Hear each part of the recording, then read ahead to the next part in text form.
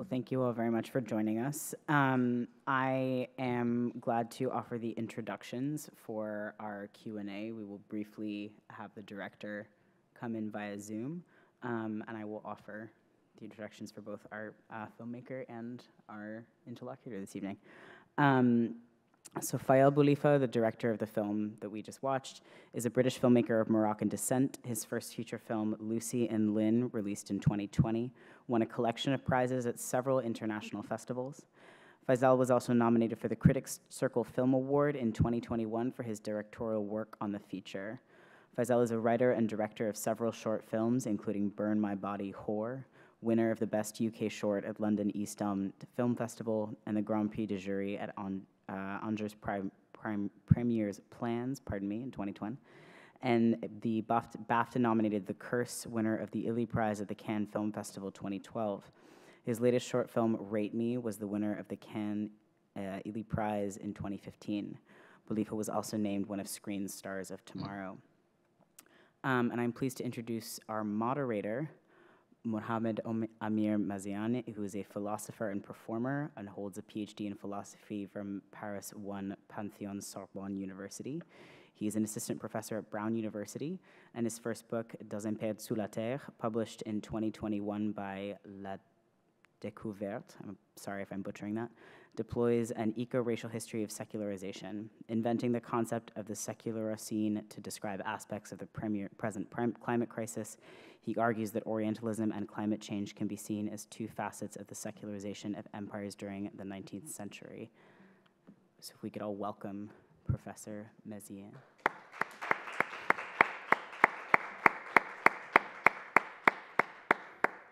I would also just like to say, as we are bringing the filmmaker in via Zoom, I believe that is slowly coming up. Because Boulifa won't be able to hear anybody but Professor Méziane, we're not going to mic people. So if you could just project your question, because Professor Méziane is going to have to repeat it anyway, and as succinct as possible would be great. Thank you very much. Hello. Hello, Faisal. Good evening. Hello. Good evening. Do you hear me? Yes, people can hear you. Okay, excellent. You can hear me. Perfectly. Okay, yes. Good to know that you're doing well. But do you hear me? Yes. Yes? Yeah, very well. Great, great, great. So, yeah, let me begin. First of all, thank you for this fascinating movie, you know, destabilizing movie in many ways. I wanted to start by quoting you, if you allow. And you gave an interview to the Guardian, and you said this. So I quote from you: "Films that do well at festivals often put in opposition traditionalism and freedom. Characters are shackled by the traditionalism of their own country and liberate themselves by embracing a Western style of individualism. The more art house the films are, the more it happens. I didn't want a very simple opposition between traditionalism, which usually means religion, and liberty," end of quote. So here's my questions, let's say. So the first one is, how does this film that we just saw destabilize this simple opposition between traditionalism and liberty? Is it precisely by problematizing what we mean by liberty? And is it partly, at least, it's only one of the ways in which we could try and make sense of what you're saying, but is it partly because precisely at the very end of the movie, the mother, so Fatima Zahra, finds a form of liberation in what we call quote-unquote religion, precisely at the end of the movie. And you know, this probably also means that there is something about this kind of freedom that completely, precisely unsettles this divide between tradition and traditionalism and freedom, as you say, which precisely is something that seems to be refused by Salim, right?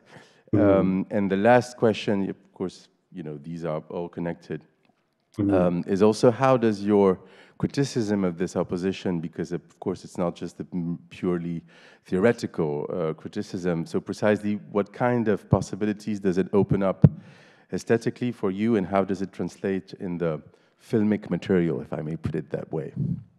Yes. I'm going to start with you at the sort of the end of your question. Maybe it makes slightly more sense to me, in the sense that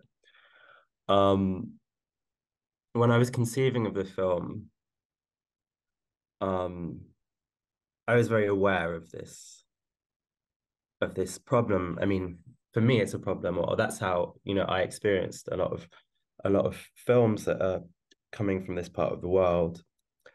And I mean, as you know, I grew up in England as well, so there was this kind of added complication of me sort of going back to Morocco, if you will, to make a film about people who had grown up in Morocco and lived in Morocco, which is obviously a different thing. And I think it really started with the form. It took me a while to know what story that I could tell, or what story I felt I could tell in Morocco. And I think if I ended up with this one of the reasons was that I felt this kind of, so this opposition, there's a kind of practical reason for it in a way, or a technical reason for it in a way, in being that drama is kind of born of conflict. So of course, many films will kind of often look for to have a very clear, understandable conflict, and often a single central conflict. And I think that's one of the reasons why so many films, especially those that do well in film festivals, end up with this kind of very, very simplistic opposition between tradition and liberty, or in a Western sense idea of individuality. And of course, and the other reason is, I think often they're very much designed to flatter their audiences on some level as well. Not all of them, of course, but, and I'm speaking generally, but it's very often the case. So in the sense that they kind of, people who are watching them in art house cinemas in London or Paris will kind of be moved, or the idea is that they will be moved by a young girl who is rebelling against her family, and is living in these kind of constraints, and she's sort of discovering herself in this sense of self-discovery and self-actualization. And I suppose my one of the questions I began with was how could I try and avoid that on some level. And I think it was kind of the answer for me was the form of the film, which is quite, it's not exactly a strange form, but it's quite an unfashionable one, in the sense that it's quite novelistic, or that's how I was conceived of it. That's how I wanted it to be, and whether it really is like that is another question. But it's kind of, and so it was almost like I was thinking of these sort of 19th century novels, which of course were very often serialized. So they have this kind of let's say episodic kind of structure. And all that to say is that I was kind of, I when I began to write, I was I told myself, I'm going to follow these two characters, and I'm going to try and be truthful to them as I understand them. And maybe this kind of novelistic structure, which would be slightly more episodic, would be a way to avoid creating that central conflict, which is often, and then beyond that, it was also just trying not to write something that I don't believe, which is that,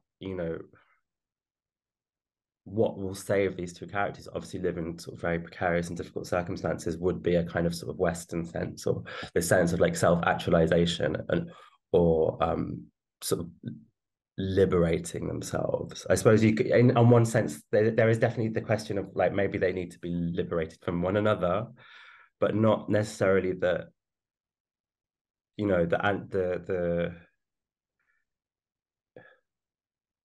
this idea that you know that they live in this sort of they live this violent existence, but often I think that one of the problems with this idea of Western individuality, or as I see it, is that it's kind of very psychological. So it's almost like you need to make an interior change, and then you can kind of thrive suddenly. And I don't think that's how the world works. And I think one of the problems, again, with this idea is that it kind of ignores material conditions. So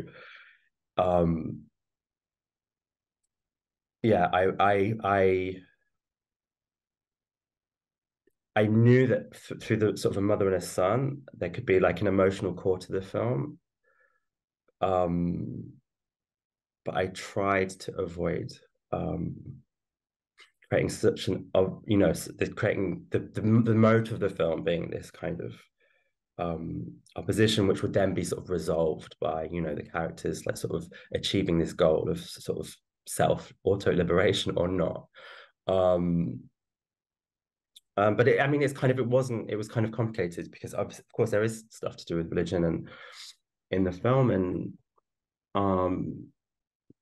so Fatima Zahra, she does find religion in the end, and that was really like, I mean, I was kind of aware that it was maybe subverting slight expectations of this kind of art house film, especially as they're consumed in the West. But it was very simply, to me, what a working class Moroccan woman would do, what it was credible to me for her to do in that situation. And it's something that I've seen actually in my own mother, who's sort of a big inspiration for film on different levels. And other women in my family and other women in Morocco, that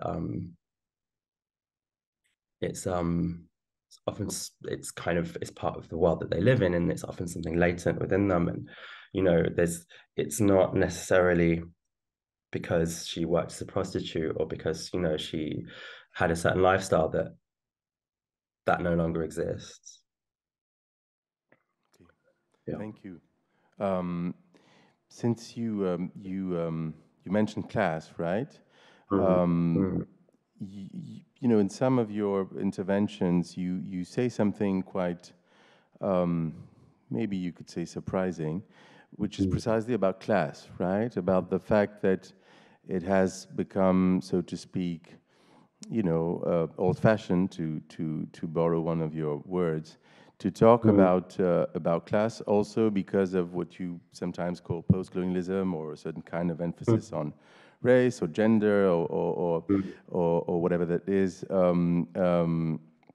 So of course, you know, at first sight we could say, well, you know, very reactionary Marxists say that, and so on and so forth. But I wanted to do justice to what you were trying to say, and this is the meaning of my question.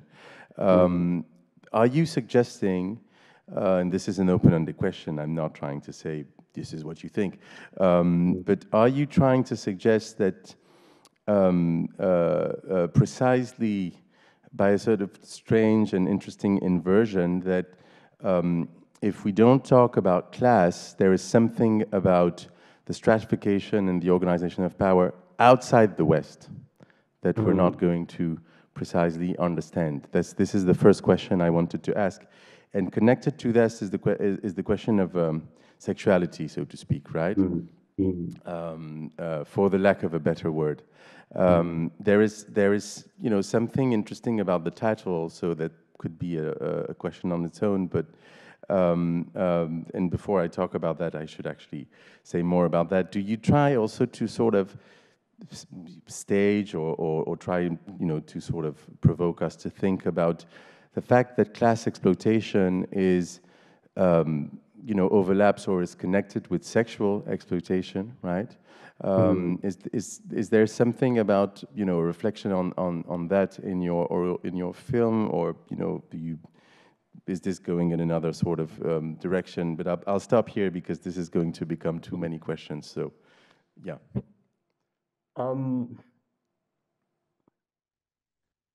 Let's say, I mean, you know, most of the things that appear in the film and that I've chosen to write about are things that I've seen or have the habit of seeing in Morocco, right? So it's, I mean, it's hard for me to answer these questions because there's also personal reasons why I've chosen to write about things. And these are kind of maybe the more primordial ones on some level. So, for example, you know, my parents came to England in the 70s. And they're both very sort of working class. My father was from a farming family. My mother was working as a maid. She didn't finish school. And the reason that they were able to come to England was because an English gentleman, an English dance teacher, moved to my father's hometown, which was a seaside town not far from Tangier. And he was a gay guy. It was very popular for British gay men to come to Tangier, especially at that point. And he befriended a lot of boys in that town, one of which was my father. And I don't know the details of that relationship, but it's always kind of fascinated me, purely sort of personal, selfish reasons maybe, but that, you know, this is kind of, it's because of this kind of meeting that I was born in England, and my life surely very, very different to what it would have been had that not been the case. And you know, in those sorts of relationships, I do, yeah, I mean, I absolutely think it's there's an exploitation of power going on, and it's very common to see in Morocco. But again, you know, from my point of view as a filmmaker, I'm often beginning from sort of instinctive or emotional place where I'm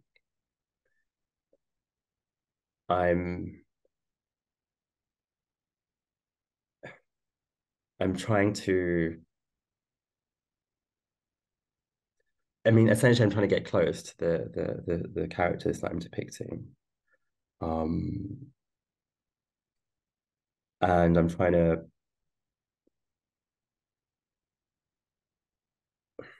I want them to be credible. And I suppose I'm looking for an emotional response from the audience, but not necessarily pity. That was, I suppose, the kind of one of the things that I thought a lot about in making this.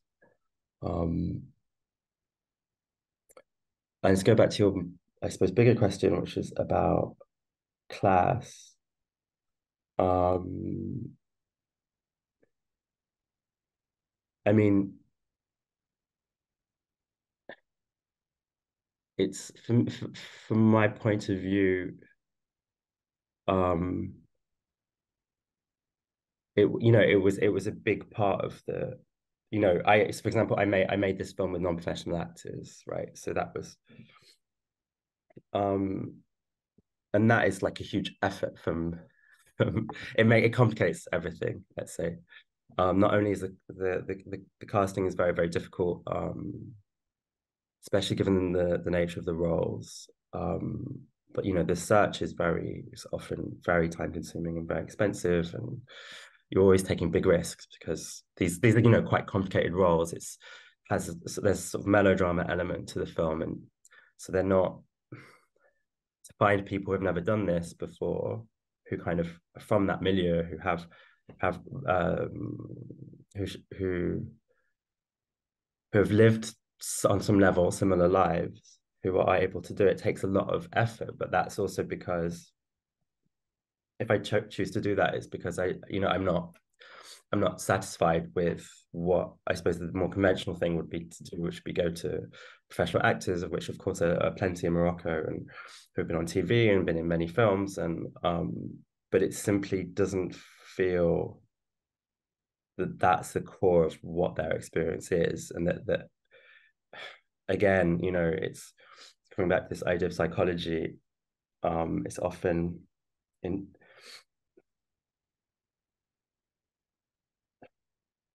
professional actors are often much more psychological, so they're kind of trying to recreate the psychology of the character they're playing, and then convey that, and kind of convert that into kind of visual oral cues that they then express to the audience. Whereas when you work with a non-professional, they can kind of just be. They can exist without, they're not thinking in that way. And that was very true of the characters. And it's, you know, in Morocco, of course, has a very, very comfortable sort of bourgeois class, for which, for example, who wouldn't find themselves in that situation of sort of sexual exploitation, or this at least very ambiguous, very kind of unpleasant power situation. So I do think it is about class more than anything else, or at least, of course, it's all relative, but for me, yeah, I suppose that's how I'm thinking about it, first of all. Right. It's just going to ask a third question before opening it to the floor, and there will be, you know, it will be a comment and a question really, but and you know, this is also where I'm coming from. I might be intellectualizing this a bit too much, but let's go for that. You know, in precisely what sometimes is called post-colonial studies or decolonial studies and so on and so forth, there is an argument which I've always found, you know, interesting, about the very concept of sexuality, right? So there's been an argument, so it's, of course, you know, it has different versions, it's much more complex, but I'm going to sort of summarize it. Basically, the argument is that the very idea that there is such a thing as sexuality, right, as a universal anthropological reality, right, is misplaced, is problematic, and is in fact a Eurocentric, to some extent Christian and colonial assumption. Same for, in fact, the binary and the divide and the opposition between heterosexuality and homosexuality, right? That to some extent we sort of assume that non-Western societies and for that, you know, from this point of view, a country such as Morocco would be reduced, you know, that sexual practices, right, the complexity of what people do, feel, and the way they live, right, would be reducible to these sort of very binary identities, right? Homosexuality, heterosexuality, blah, blah, blah. And of course, this sort of imposition of these categories is not just purely intellectual, because it also corresponds to ways in which we represent, of course, people, and also ways in which people are also being exploited, right? So I was wondering what you thought about this argument, and if it does resonate with you know, the kind of artistic practice that you deploy, right? Yes, I mean, I think so. I suppose, and I'm not sure if this is exactly what you're getting at, but what I was definitely thinking about was with the character of Salim was that, I mean, as I said, you know, because of my personal history, I was interested in this kind of meeting and representing that, and it's also something that's quite particular to Tangier. I mean, of course, it happens all over Morocco, but there is kind of certain mythology in Tangier that of a sort of romanticization of this place as a kind of place of site of sort of sexual liberty, and but at the same time I was aware that, you know, for a sort of working class teenage boy in Morocco, or working class men, like, it's not, you know, that idea of like being a gay man, sort of taking that on as an identity as a kind of, didn't seem relevant. Like, it's not necessarily something that I don't think necessarily happens in that way in Morocco, among a certain class anyway. And then if you go to Casablanca, for example, and you go sort of to the Francophone bourgeoisie, of course, it's very different. And you do see people, from my point of view, who would sort of resemble much more gay men in London, where I'm from. And, you know, I'm a gay man, and my gay male friends, and they kind of have adopted that social role that is kind of and it maybe you could say it was a performance on some level. But among working class men, it's just it just seems less of an option to adopt that. There's necessarily the space or even the desire, or even if they do have sex with other men, it's kind of practice is different on some level. And so all that to say was that with the character of Slim, I was interested in kind of complicating it and kind of not being so explicit, and maybe sort of having a sense of that desire, but not necessarily sort of creating this what to me would be like a sort of false catharsis of like having a coming out, or a kind of coming to terms, or a revindication of that desire. It didn't feel honest to me. I don't know if that's clear. Yeah, absolutely. Thank you very much, Faisal. Yeah, there are questions, many questions, 2 questions at least, right? Here, 1 question here, 1 question there. So yes, please. Thank you so much for such a beautiful film. No, yeah, I have to sort of say it again. I'll be very brief. Yeah. And I very much appreciate the visualization of the mother and son bodies together. And that I found really compelling, the camera work and the gentleness of that. But we are in the presence of a reluctant mama's boy. And I just wonder, I was taken back a little bit by the ending where he's like, his flight to freedom. And I just want to hear more about how that ending developed. But also if you could say something about that mother-son relationship and the reluctant mama boy. Okay, thank you. You said the reluctant mama boy, right? Yeah. Okay. Not sure I'm going to be able to say everything, but I will try. Yeah, there is a question. So first, the person thanks you for doing such a wonderful movie. There is, so the person is sort of was taken aback about the end. So she would like you to. They would like you to elaborate on this, on this ending, and she uses, they uses this expression called, I mean that so to speak, Selim is a sort of reluctant mama boy, right? And so, how could you elaborate more about this mother-son relationship and its complexities, ambiguities, and so on? Okay. So again, I mean, this kind of, I was inspired by a relationship that I witnessed in my family, and it was an auntie who had a child outside of wedlock, which was quite complicated.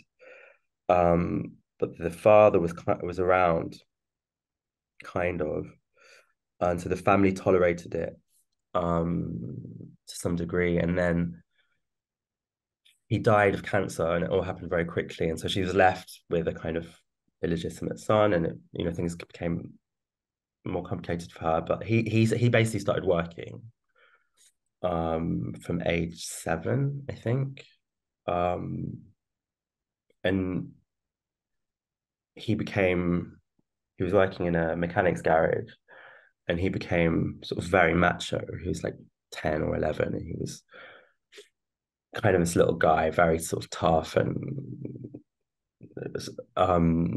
he we in the family, we kind of witnessed a slightly weird dynamic emerge, where he was kind of taking the place of the father, and my auntie was kind of almost encouraging it, because she was very lonely. There was something kind of very Oedipal and very odd, but I found it very moving, because they were both, it was kind of very violent and very tender, and they would do things to kind of punish each other out of jealousy, And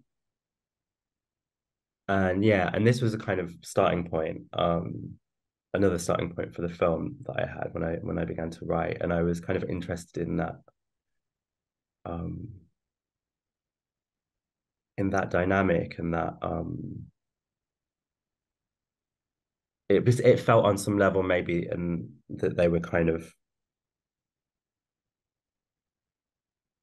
the violence of the world around them was kind of being displaced onto one another. They were somehow, whatever the violence that they were kind of expressing towards each other was somehow a reflection of their environment, and I found that interesting. So that's kind of how it developed, and I think of course as I began to write, I started to project maybe more of myself into it, more of my own mother, but that was a starting point. And in terms of the ending, I suppose for me,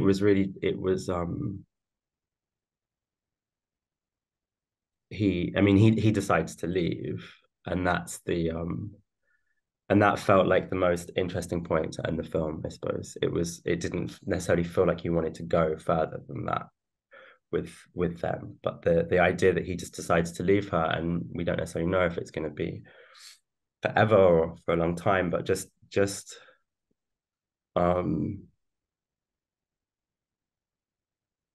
to see him make that decision, given how sort of, yeah, he is very much a mama's boy, and how dependent he is on her, I thought would be powerful ending. And then, we actually shot more material, so it continued, but it just felt actually as soon as they separate, it was nice that the film ended there. And then in terms of how it actually happens with this sort of wedding in front of the prison, this sort of coincidence, that was me sort of, I suppose, imposing some, like, I was watching a lot of melodramas, and I was watching a lot of Italian neorealism when I was sort of conceiving of the film, and it felt, I suppose it was just a desire for a sort of cinematographic gesture of something sort of quite melodramatic with sort of movement and a sort of certain emotion in it. Thank you, Faisal. We're going to have one more question, right? So up here. Yes. Thank you for the film. I noticed in the scene that Fatima Zahra is kind of at her lowest, selling the TV and selling her items on the street. There's a character sitting on the fence who's the darkest character that we see in the entire film.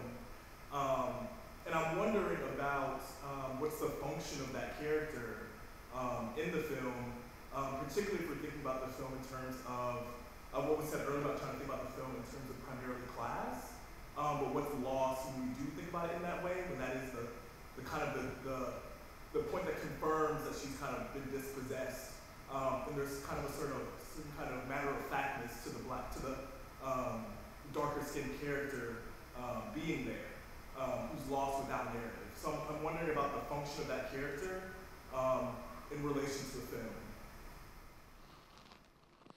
Okay, thank you. Am I going to be able to say that? So there is a scene, in fact, where Fatima Zahra is at her lowest. I think you said that. And in fact, it seems that there is, in fact, a character at this moment in the film who's sitting on the fence, right? I don't know if you recall the scene. And the question is, so there are a few questions, in fact. What is the function of this character in the film? How does it say? What does it say about precisely the way in which we can think about this film in terms of class, right? As you suggested, and also precisely connected to that question. How does the fact of thinking about this film in terms of class, what else does it make impossible precisely in terms of, how would you think about it otherwise, not just in terms of class? I guess this is, maybe I didn't understand exactly what the question was. I'm sorry if something was missed or added in the translation, but that's what I understood. I didn't get the first part of the question. So there's a character sitting on the fence. He's a dark-skinned character sitting on the fence.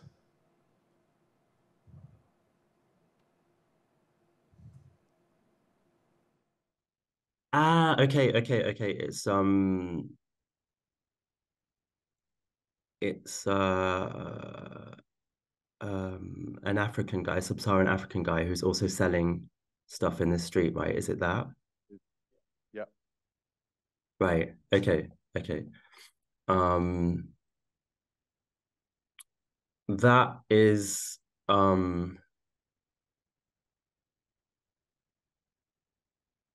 a real part of Tangier where there are a lot of sub-Saharan immigrants who sell in that part. So he's a guy from the real location.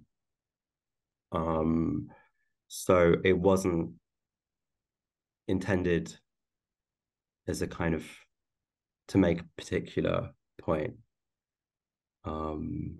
Which I guess it sounds very easy, but as a filmmaker, often like you're letting reality in, and so that was not. I wouldn't say that was intended as a key to understanding the film. And the second part of the question, I didn't understand either. So it was how it was about class, right? Do you want to? Yeah, maybe. Just thinking about kind of what is, if we take that character seriously as a character, what is lost when we think about the film simply as class, when we lose the aspect of race that we were talking about earlier, like when we focus on class. Okay. So do you mind just going to tell the last part of what you said, just in terms of race and class, just to make it more simple, if that's fine for you? Yeah. So basically, the question is that if you put aside the question of race by emphasizing class, basically the question is, don't you think that we're losing something, right? By sort of this sort of emphasis on class that you were mentioning in fact your interview. Is race lost, right?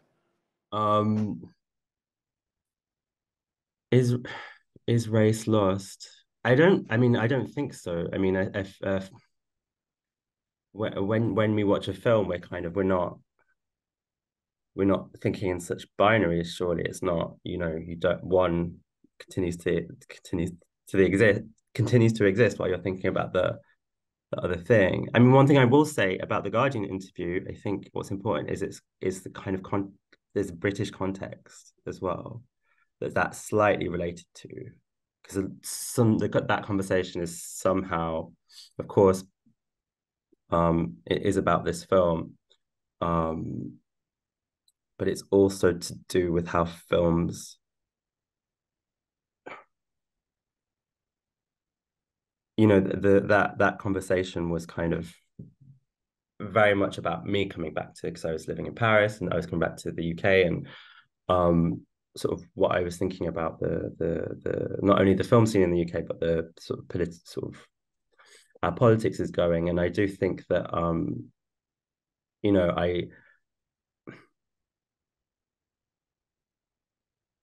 I am, I suppose, very aware of ways in which sort of certain discussion of material conditions is can be difficult and can be harder.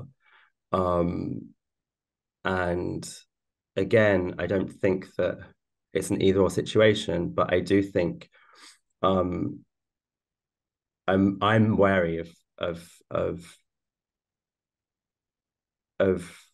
the opposite, I suppose, of if everything was to be explained by race, then how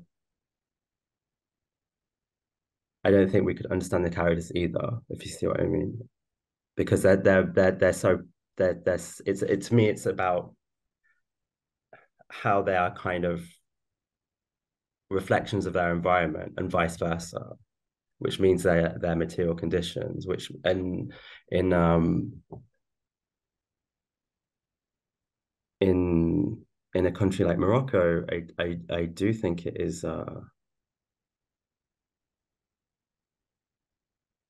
it's as much about that as anything else. Okay, thank you very much, Faisal. That was the end, I guess. Thank you for joining us on Zoom, and I imagine it's quite late right out there. It's It is, 10 right? past 2. So thank you very much, Thank you very much. again, and yes, see you sometime soon, and good luck for the other films, we hope, right? Thank you very Take much. care. Thank Bye-bye. you. Good evening.